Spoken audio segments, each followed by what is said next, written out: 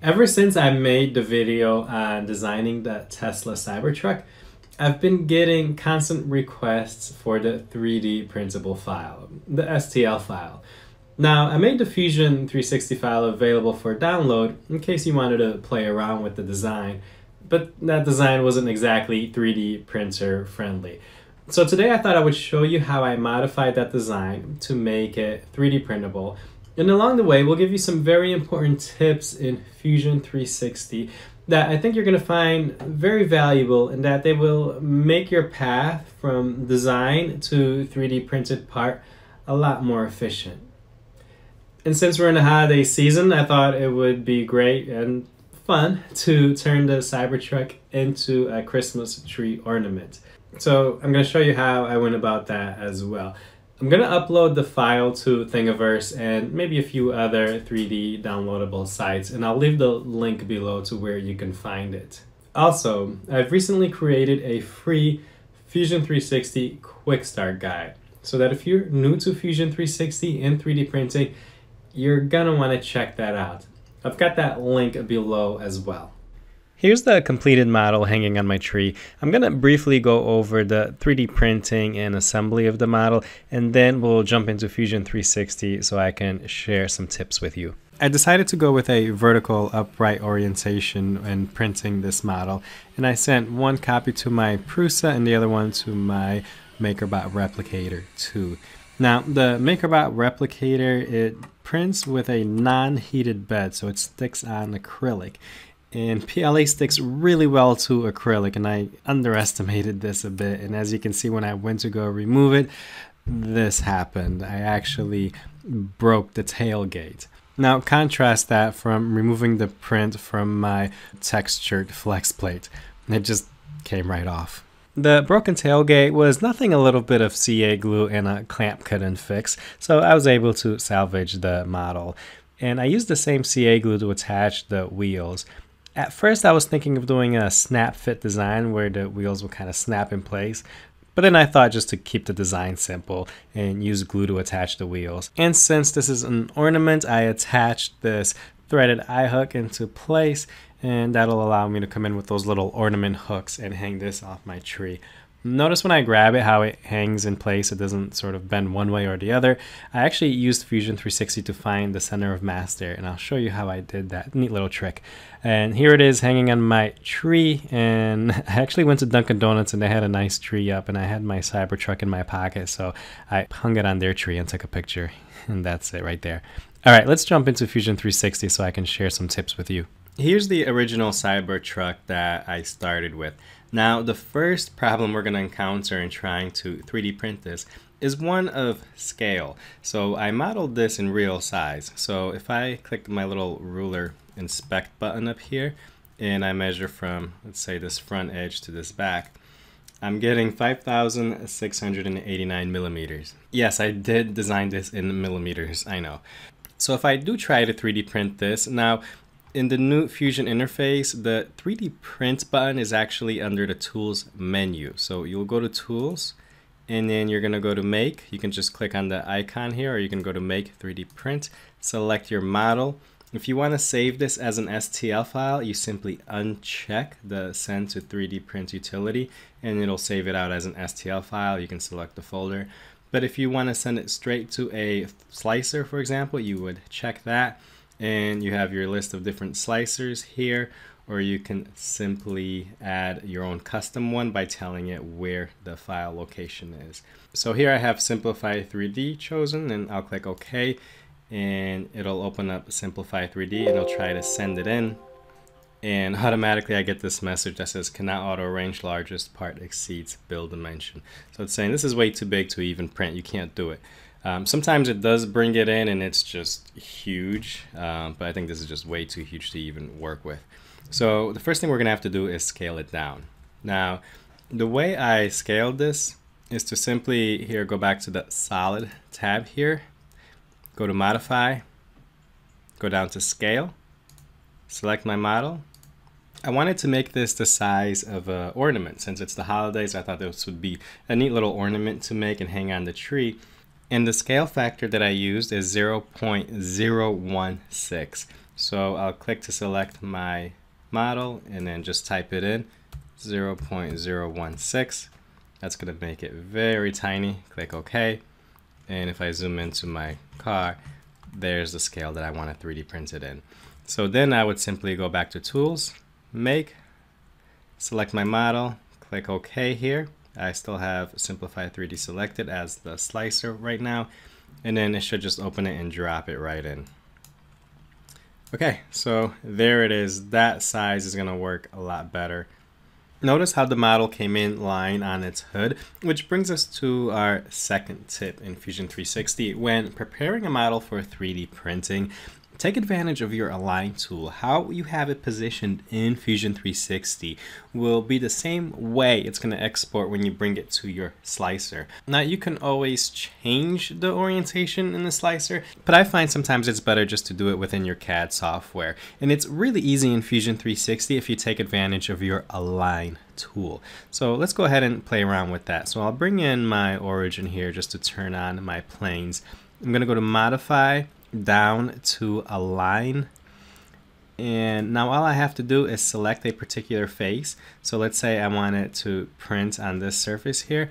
I will click on that, and then that sets my from, and then my to, I just simply set the plane I want that to lie on. So I'll do my XY plane here, and you can see it aligns that surface of the print with that plane. So that's what I want, but I want it to be flipped. So I can click on this little flip button here, and that will turn it the other way, and then simply click OK. So you see how simple that is. Now notice my Z axis here. If I remove my model, that blue axis is my Z. So that's my up-down axis. So this is the orientation that if I export it in this way, it's going to bring it into my slicer.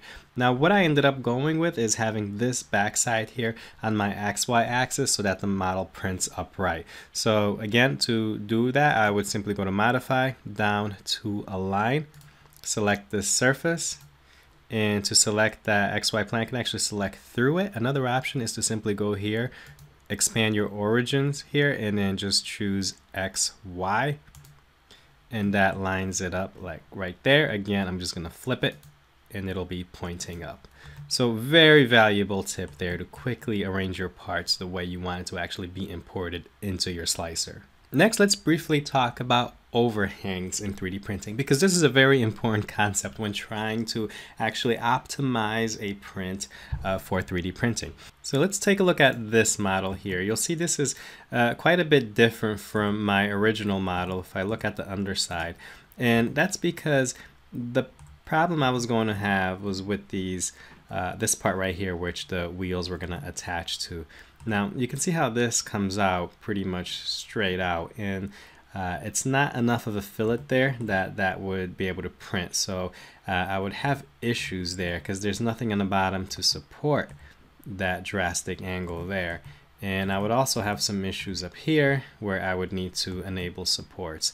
Now, if you're unfamiliar with this concept, basically when you're 3D printing with FDM 3D printers, the type that melt plastics and redeposit, you need the bottom layers to support the top layers. And a way you can do that is just to enable supports in your slicer, which will just sort of build up this scaffolding material that you can then just rip apart. But it ends up taking a lot of time and extra material, so I try to design my way out of having to use supports.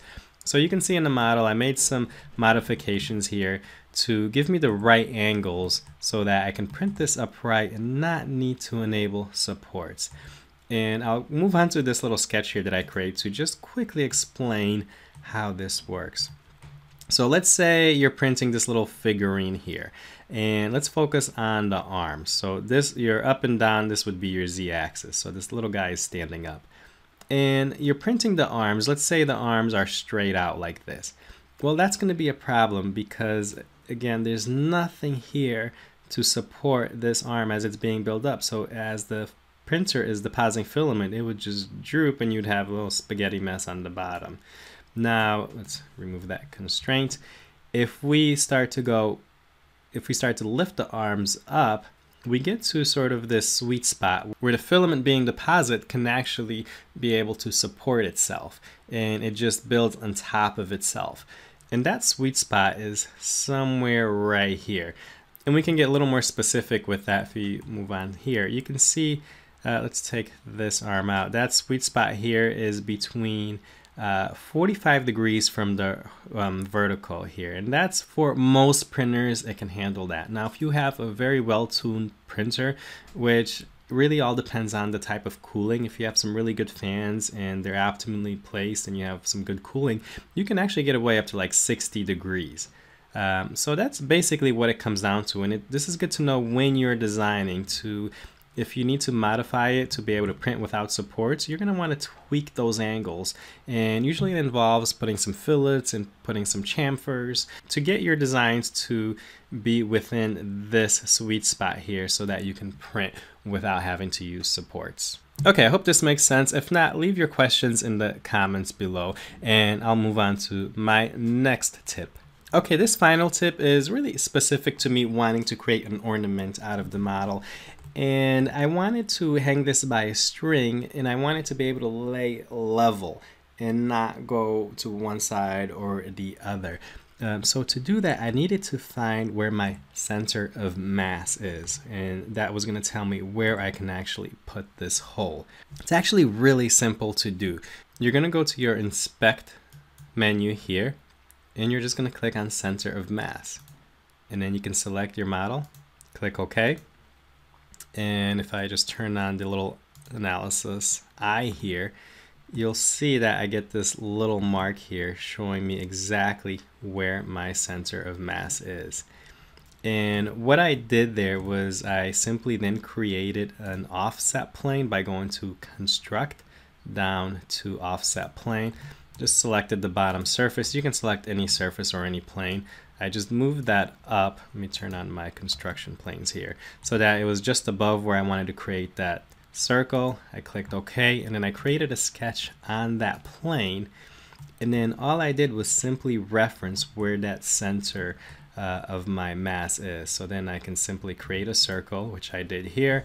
I believe I made it like 2 millimeters, and then I can move that in place. I'll move it near where I want it to be, and to get it perfectly lined up, I'll use my horizontal/vertical constraint. Click on the center of my circle, click on the origin, and now I know that it's constrained right on that center axis there. Then I can just move it right into place, line it up, and then to lock it, I'll enter a dimension. So D on my keyboard for dimension, select the dimension between my origin here and my circle, and then I can just type whatever that is. Let's say 2.1 millimeters there, just to round it, and there it is. And then finish sketch, and then I have that circle there. And I'll redo this. Let me erase this. Beautiful thing with Fusion 360, here's a bonus tip.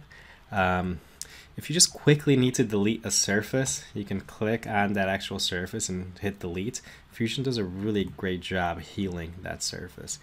And now just to redo this for you, I'll click on that circle there. That's my plane. I'll go to create down to extrude. And then as I start bringing this down, I can simply go here where to start. I'm going to say start from object instead of from where that plane is. Select the top part here of the car as my object. And now I can just bring that down. And then I can go however far as that little hook that I'm going to go ahead and screw in here is. So I'll say like 5 millimeters, click OK, and I've got my circle in there, or I should say my hole, that's perfectly placed where my center of mass is. So you'll notice when I hang this on the tree, it'll actually hang horizontal. Alright, if you have any questions on any of the techniques I used in this video, leave them in the comments below. If you enjoyed the video, give it a like, and if you're not subscribed to my channel, you're going to want to do that because I've got lots of really interesting Fusion 360 projects coming up. Don't forget I've got the quick start guide, the link to the quick start guide down in the comments below, and also the link to get the STL file for the Fusion 360 Cybertruck model that I made. So if you want to print your own ornament, grab that as well. And I will see you guys next week. Oh, if you do end up printing yours and you take a picture of it and you post it on any social media channel, go ahead and tag me because I'd like to take a look at it. You know, at Desktop Makes, and I will find it. So looking forward to see your designs. I'll see you guys.